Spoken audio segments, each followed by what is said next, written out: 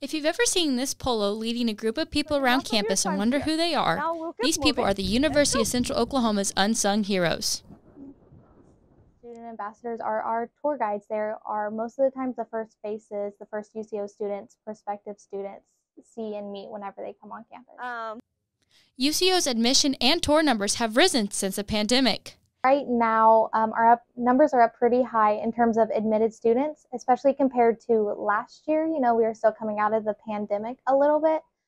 They have gone up to 104% since last year. That's according to Vice President of Enrollment, Christopher Lynch. But the question is why?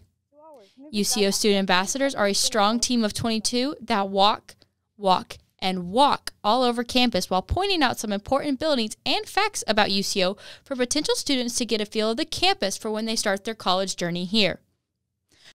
Overall, I just hope UCO is able to grow and expand upon our amazing programs we already have.